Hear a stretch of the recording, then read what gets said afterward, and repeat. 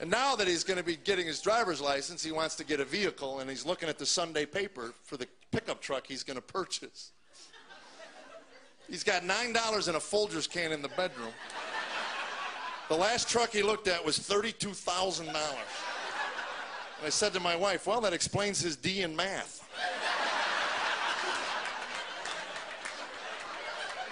And I will not be the one to shatter that boy's dream. I'll let the car dealer do it, man. I'll take him down there. Come on, boy, let's go pick you out a truck. Come on. Hey, don't forget the coffee can.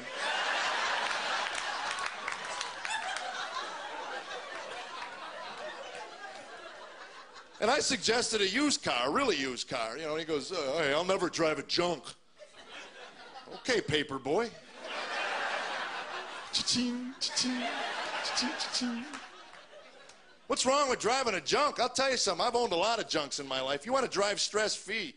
Junks, man. Cave your quarter panels and cave your bumper. Merging is never a problem. Especially if your bumper's hanging on by a bungee cord, man. It's just... People go out of their way to let you slide right in.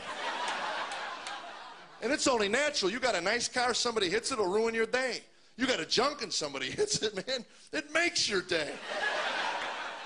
Guy that hitches on the phone with his insurance agent, man, and you're on the phone with a travel agent. Comes back, is that where I hit you? Oh, no, I bought a home entertainment center with that dent. You were kind enough to hit me in the Bahamas trip right over here, man.